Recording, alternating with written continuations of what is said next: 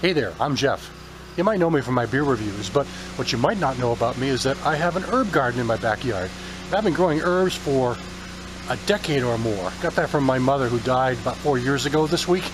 And it's just something that I really enjoy, growing herbs. And this year, though, I'm very pleased at the way they've been looking. They've been growing strong, they're blooming right now. And I want to just show it off to everyone because this just seems like a very good year for herbs. Now, I don't really have a green thumb. In fact, you don't really need to have a green thumb to have an herb garden. Herbs pretty much can't be killed unless you dump acid or something on them. Although some of them you have to plant every year, but some of them just keep coming back and expanding. So take a look at how things are looking right now. I mean, take a look at this chive right now.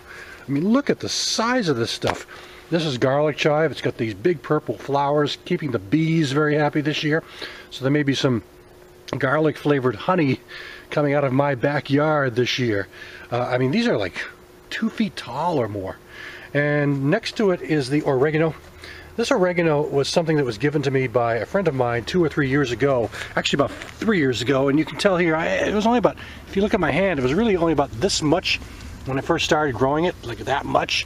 But look how much it has expanded in that time. I'm pretty impressed. I'm looking to dry these out and to put it into some chili here pretty soon. The rosemary just seems to be a little slow to kind of catch on this year. It's probably my weakest plant this year, but it's still doing well. The color looks good. Rosemary sometimes takes a little longer to, mature and whatnot. So I still have high hopes for this rosemary. Back here this is my sage.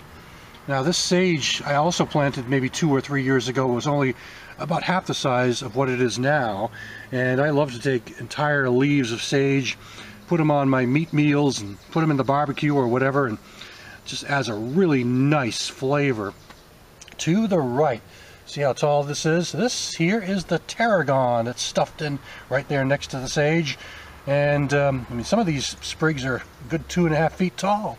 I love to take a full sprig of this stuff, one of these, just one, and I will stick it inside the cavity of a roast chicken when I'm doing a roast chicken. And this also is something I love to keep throughout the year, into the winter and so on. And all those white flowers and this big clump of plant is my thyme, my German thyme. You can actually eat the white flowers, you can eat the leaves. I put thyme in just about everything, particularly in my vegetable meals.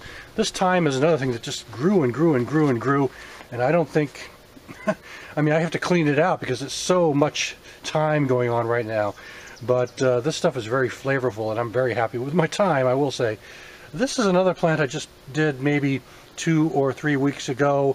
It was my basil, and it was about 1/4 of the size smaller than what you're seeing here now. So it's done well. I'm pretty happy with the way the basil's coming out. So I'll be anxious to try that during the course of the summer and into the fall. So that is my herb garden. Thanks for watching.